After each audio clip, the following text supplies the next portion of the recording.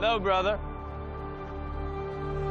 What do you want, Uriel? I came to tell you that you have 24 hours. 24 hours or what?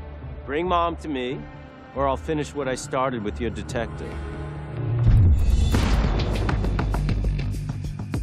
We find Chloe's been involved in this car accident at the end of 4. And Lucifer is suspicious that that may be a warning shot from his dad.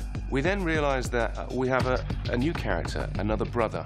Uriel has the ability to see and synchronize himself with patterns and sequences.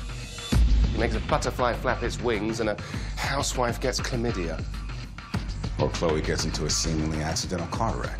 Uriel's mission is to return Mom to hell, where he thinks she belongs because he feels she poses a very big threat to our father. Uriel is a stubborn boy.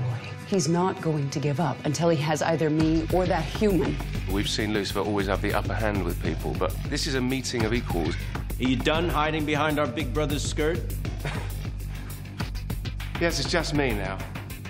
Big bad Lucifer.